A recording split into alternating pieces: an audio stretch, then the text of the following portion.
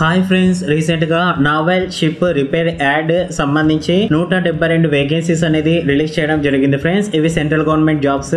Both males and females కూడా apply చేసుకోవచ్చు. రెండు తెలుగు రాష్ట్రాలకు సంబంధించిన అభ్యర్థులు కూడా అప్లై చేయొచ్చు. దీని గురించి కంప్లీట్ డీటెయిల్స్ లైవ్ గా ఈ వీడియోలో డిస్కస్ చేద్దాం. ఈ వీడియోని ఎండ్ వరకు చూడండి. ఈ వీడియో చూసిన తర్వాత ఈ వీడియో మీకు నచ్చినట్లయితే కింద లైక్ చేసి పక్కనే ఉండే షేర్ బటన్ ద్వారా మీ ఫ్రెండ్స్ అండ్ ఫ్యామిలీ మెంబర్స్ కి షేర్ చేయండి. ఇటువంటి లేటెస్ట్ అప్డేట్స్ అందరికంటే ముందుగా మీ మొబైల్ నోటిఫికేషన్ ద్వారా తెలుసుకోవాలి అనుకుంటే కింద రెడ్ కలర్ లో కనిపించే సబ్స్క్రైబ్ బటన్ ని క్లిక్ చేసి పక్కనే ఉండే బెల్ ఐకాన్ ని యాక్టివేట్ చేసుకోండి.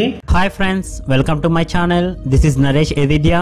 ఇది ఈ జాబ్స్ కి సంబంధించిన అఫీషియల్ నోటిఫికేషన్ ఫ్రెండ్స్. ఈ నోటిఫికేషన్ యొక్క లింక్ డైరెక్ట్ గా నేను కింద డిస్క్రిప్షన్ బాక్స్ లో కూడా ప్రొవైడ్ చేస్తాను. దీనికి బోత్ మేల్స్ అండ్ ఫీమేల్స్ కూడా అప్లై అనేది చేసుకోవచ్చు. ఇది అప్రెంటిస్ ట్రైనింగ్ అన్నమాట.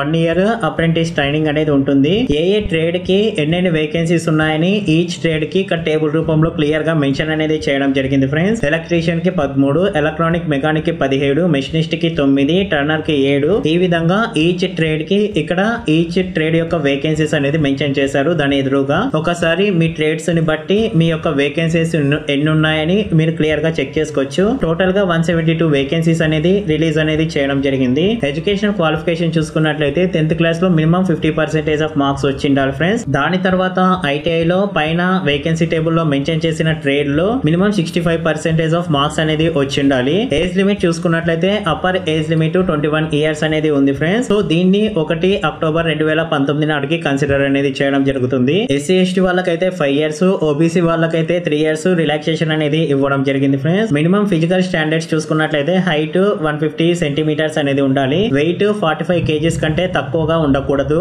చెస్ట్ ఎక్స్పాన్షన్ ఊపిరి పీల్చినప్పుడు 5 centimeters కంటే తక్కువ ఉండకూడదు. ఐ సైట్ 6/6 నుంచి 6/9 వరకు ఉండొచ్చు. ఇక్కడ 6/9 విత్ గ్లాసెస్ ఉన్న నో ప్రాబ్లం ఫ్రెండ్స్. ఆ విధంగా ఇక్కడ కొన్ని డీటెయిల్స్ అనేది మెన్షన్ చేయడం జరిగింది. అంటే ఇక్కడ ఫీమేల్ కి మేల్ కి అని సపరేట్ గా ఎక్కడ ఇవ్వలేదు ఫ్రెండ్స్. ఆల్రెడీ మీరు అప్రెంటిషిప్ ట్రైనింగ్ చేసినట్లయితే యాక్ట్ 1961 ప్రకారం మీరు దీనికి ఎలిజిబుల్ అయితే కాదు.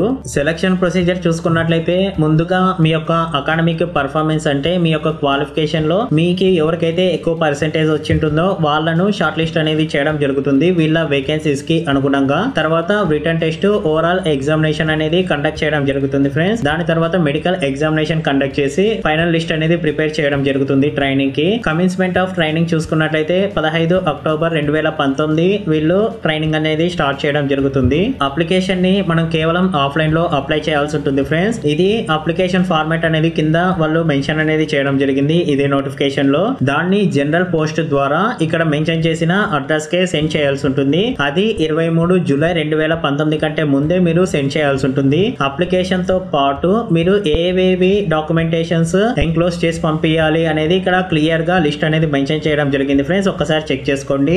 అప్లికేషన్ ఫార్మాట్ ఈ విధంగా మెన్షన్ చేయడం జరిగింది ఫ్రెండ్స్. ఇది జనరల్ పోస్ట్ తో మాత్రమే మీరు పంపించాల్సి ఉంటుంది. మీరు క్యాపిటల్ లెటర్స్ తో అన్ని ఫిలప్ అనేది చేయాల్సి ఉంటుంది. ఇక్కడ మీ ఫోటో అనేది పేస్ట్ చేయాల్సి ఉంటుంది. మీరు ఏ ట్రేడ్ కి అప్లై చేస్తున్నారో ఇక్కడ రాయాలి. మీ యొక్క నేమ్ ఎస్ఎస్సి మార్క్స్ మెమో ప్రకారం ఇక్కడ వేయాల్సి ఉంటుంది. మీ యొక్క జెండర్ మేలా ఫీమేల్ అనేది సెలెక్ట్ చేసుకోవాల్సి ఉంటుంది. ఎస్ఎస్సి మార్క్స్ మెమో ప్రకారం మీ ఫాదర్ నేమ్ అలానే డేట్ ఆఫ్ బర్త్ అనేది ఎంటర్ చేయాల్సి ఉంటుంది. మీ ఎడ్యుకేషన్ క్వాలిఫికేషన్ యొక్క డీటెయిల్స్ అంటే SSC, ITI theory, ITI practical, year of passing, maximum marks, మీకు వచ్చిన మార్క్స్, మీ యొక్క పర్సెంటేజ్ ఎంత అనేది ఇక్కడ మెన్షన్ చేయాల్సి ఉంటుంది. మీరు ఐటీఐ చేసిన ఇన్స్టిట్యూట్ నేమ్ అలానే అడ్రస్ అనేది మెన్షన్ చేయాలి. ఇక్కడ మీ కేటగిరీ అనేది సెలెక్ట్ చేసుకోవాల్సి ఉంటుంది. ఎస్సీనా, ఎస్టీనా, ఓబీసీనా, జనరల్ అని. ఫిజికలీ ఛాలెంజ్డ్ అయితే ఇక్కడ ఎస్ఆర్ నో అనేది సెలెక్ట్ చేసుకోవాలి. అలానే ఎక్స్ సర్వీస్ మ్యాన్ యొక్క సన్ ఆర్ డాటర్ ఉంటే దాన్ని ఎస్ఆర్ నో అనేది సెలెక్ట్ చేసుకోవాలి. నావల్ డాక్యార్డ్ ఎంప్లాయీస్ యొక్క సన్ కానీ డాటర్ కానీ ఉన్నట్లయితే ఎస్ఆర్ నో అనేది సెలెక్ట్ చేసుకోవాలి. మీ యొక్క కరెస్పాండెన్స్ అడ్రస్ విత్ పిన్ తో సహా ఎంటర్ చేయాల్సి ఉంటుంది.